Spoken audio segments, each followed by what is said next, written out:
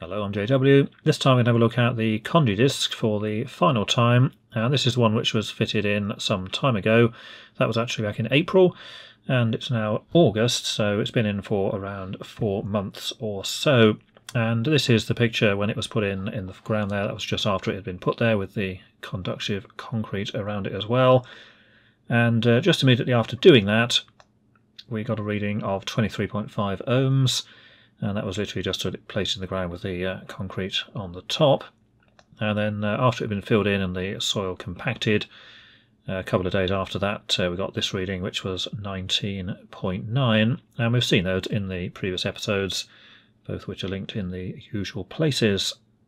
Now another point here which several people commented on in the comments for those other videos was that on the first test we actually put the leads like this, sort of going away down there onto the grass area between those vines, and then on the second one we actually put them a different direction. But this doesn't actually make any difference, because the whole point of using 2 wires, well, it's actually a 3-lead test because obviously one is the thing you're testing, but the whole point of having those is that the actual temporary electrodes don't make any difference to the reading you're going to get.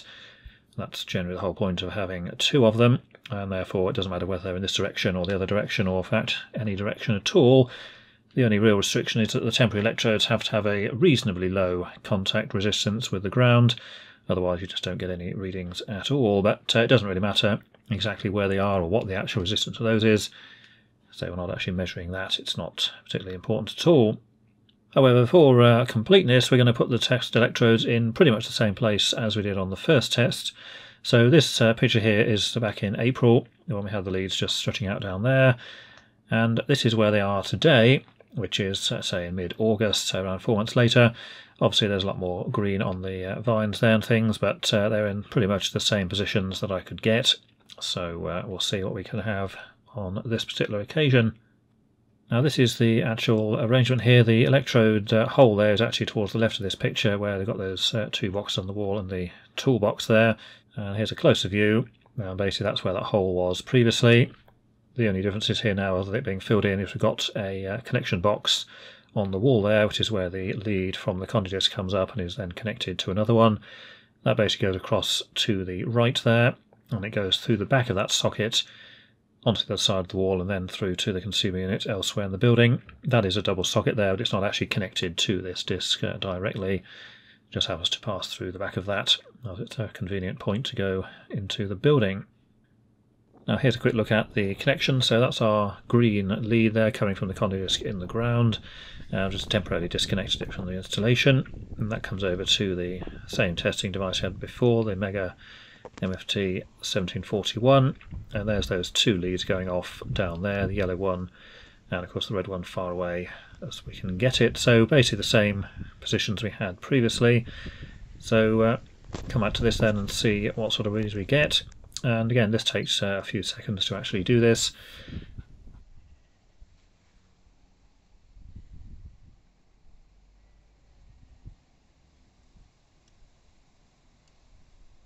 So this time 16.1 ohms.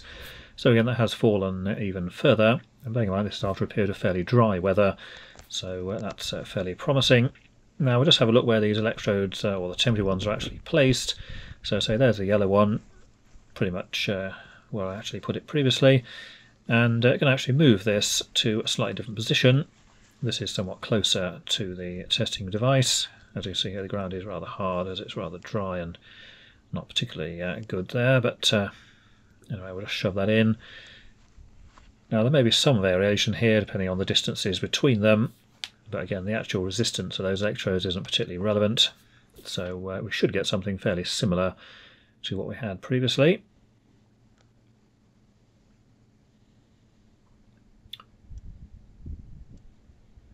Okay, so there we are, so 15.5, so that's actually slightly less, but again it's all within the realms of the error of measurements for this particular arrangement. So again around 16 ohms or so. So we'll try a third one again. We'll just move the electrode again further away this time. So again there we are, just a bit different position there. And the idea is you do several of these, just sort of various distances to get an average, just to avoid any possible problems with where they're going into the ground. I say it's mainly the distance between that and the other temporary one and the one you're testing, which makes the difference. So this will be the third and final test we're doing on this one. Again, 16.1, so we can say around 16 ohms for that. So that's around a 20% reduction since we put it in initially. It's around 20 ohms there, and now we're down to around 16. And again, that's 4 months later with a period of fairly dry weather, so that seems perfectly acceptable. Certainly no problems with that. And that's well below any kind of requirements for pretty much any RCD device to actually trip. Now there is a socket outlet right next to this, so I've reconnected the earth ConduDisc there. And we're just going to do a couple of tests on this socket outlet with the power on. So first of all, we're just going to use the high current test between line and neutral. The voltage there is 234, so that's perfectly normal. And then we can see the impedance is around 0.55 ohms. And then we'll try the line to protective earth, so this will be a low current test because there's RCDs on this circuit. And we should see what we get. So we're getting there 22.5 ohms. Now, of course, that is a lot higher than 16. That does not mean that the circuit has a huge resistance of something in the region of 6 ohms, because, of course, obviously it doesn't. But what we're actually testing here is, of course, not just the earth electrode. We're testing the full earth loop impedance path. Now, this is a TT installation, so the actual supply comes from a transformer on a pole some way down in the next field. So we're actually testing the electrode at that location as well, and this one, and of course the current flowing through that whole path, including a bit of copper as well. So although it's obviously higher than the individual electrode we got there, that's to be expected because we're not just measuring one, we're measuring the one at the actual transformer point as well. But again, that's perfectly fine. Absolutely no problem with that whatsoever. So that is it for this video, and until next time, thanks for watching.